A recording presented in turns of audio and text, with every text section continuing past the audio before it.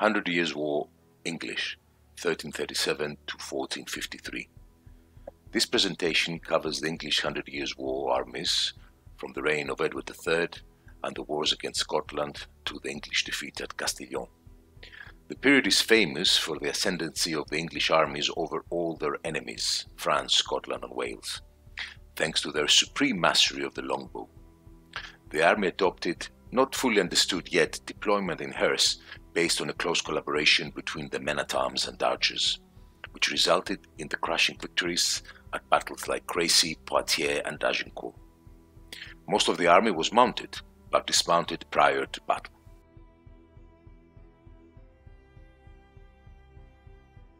So guys, let's go now to army composition. Commanders and captains depends on the rules you're using. I always use captains. I think it adds a flavor to my battles. And commanders, usually if you divide your army into 3 divisions, you need 3 commanders. Now, I would suggest that the English should have up to 50% maximum men-at-arms, archers at least 50%, and depending on the battle you're fighting, allies and mercenaries up to 25%. The allies and mercenaries could be Gascon if you do the Black Priest campaign, and generally speaking, Gascons were part of English armies. You can probably have Flemish and in the later stages of the 100 Years' War, Burgundians.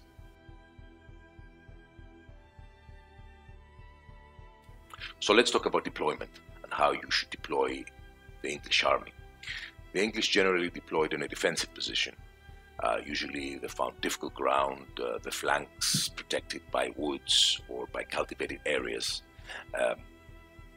Men-at-arms were in the center with longbowmen on the flanks, with a bit inclined position. Why this was the deployment that the English preferred? Because the strategy was for the longbowmen to funnel their opponents because of the continuous arrow fire towards the English men-at-arms who were waiting there for the slaughter. Then the 2 flanks of the English longbowmen did pincer movement, and the enemy army was basically encircled and destroyed. Something like this happened, as we all know, at Agincourt. Also, something similar happened in the Battle of Morlaix for the Wars of Britain's Succession. A similar deployment, but with more divisions, is the one you see now. We have basically 2 divisions and 1 reserve for reinforcements in case they were needed. Similar deployment was done in the Battle of Verneuil, where the 2 divisions were commanded by the Earls of Salisbury and the Duke of Bedford. Again, you can see the longbowmen trying to funnel the enemy towards the waiting men-at-arms.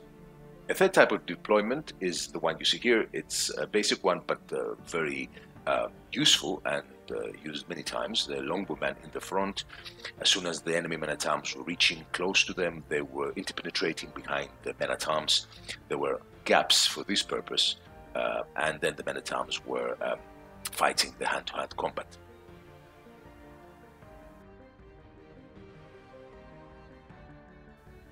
Okay, let's talk now about basing. Except the old days where I was using DBX and the later impetus, the bases I used recently were 50 by 50 and 40 by 40.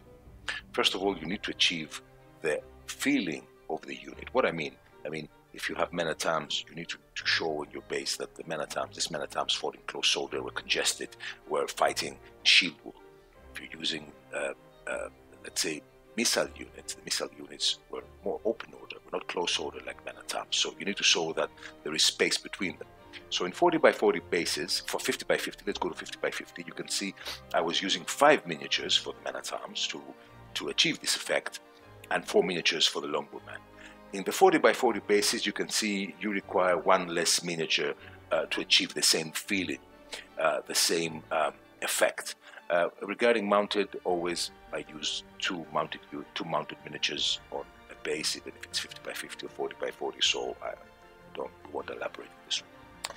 But here, as you can see, examples of 40 by 40 bases and 50 by 50, I would say from now on I will base all my new armies using 40 by 40. First of all is a matter of economy. You can achieve the same feeling with 40 by 40 bases, and you can save 1 miniature per base, and then your armies would be bigger. The same thing also is regarding using this basing system for other rule sets. Most of the rule sets I'm using have bases multiple of 2, so you have 1200 or 800. You can play Hail Caesar, you can play Impetus, you can play many rule sets, because most of them use these measurements. 50 by 50 bases, they're good. You make nice dioramas, as you can see on the right, with 5 miniatures on the base. But again, it's a matter of economy. But also 50 by 50 base is very difficult to play other rule sets. I mean, you can play any rule set if you have armies based the same, but I believe 40 by 40 bases is more flexible. So what do I mean when I say achieve historical accuracy? You have photographs here of 2 examples of longbowmen, early 100 Years' War and late. I would differentiate this. I think the early could be up to 13, end of the 14th century, and beginning of 14th century would be the late, like 1400s, beginning of 15th century. There's not a big difference. You can see there is the late 100 Years' War longbowmen are more robust, they have more padding, and the early 100 Years' War have basically the closer wearing and some chainmail. This was a big difference. Also some partial plate armor that probably the longbowmen found during the late 100 Years' War after victories in the battlefield. So I can imagine you can use both for all eras, because for sure they would have been, these are common men, they wouldn't have been able to get anything elaborate unless they found it in the battlefield. Let's go now to the men at arms. I have 2 examples of late 100 Years' War and 1 example of early. Why? In the bottom right you see the late 100 Years' War, high-ranked nobles with full plate armor, no chainmail at all that is visible, neck pieces are full of plate armor. That's the big difference between earlier and later. It's basically the neck piece that is total plate, and everywhere is total plate. You can see in the early 100 Years' War knights on your right that there is the surcoats that probably are padded below, behind, and partial plate around. There's a lot of chainmail, so that's the difference. But regarding the common folk, you see beside the knights you have foot soldiers and men at arms of lower ranking. You see on the right top, it's almost the same, nothing changed, maybe different helms, maybe more chainmail, but again basically the common soldier or the poor man at arm would be able to, take things from the battlefield and improve its armor. But again, you can use the early 100 Years' War men at arms and soldiers very easily in your armies of your late 100 Years' War. You cannot do vice versa, but of course you can do the opposite, because there would have been many knights and many men at arms and many foot soldiers that were not rich. They could find bits and pieces in the battlefield, and that's how they created their armor. The armies of the 100 Years' War, but the same also with the feudal times earlier and the Viking times, this applies in all medieval era, were very irregular. You cannot have any, let's say, coherent army like with colors. Okay, the French would prevail, the blue colors, and the English would prevail, the red colors, because of the shields also. But generally, they were very mixed. The colors there were different. Of course, also one thing I have to point out is the shields. You can see that there are more shields in the early part of the 100 Years' War. That was very common. But in the late 100 Years' War, the shield was almost obsolete. It was not used.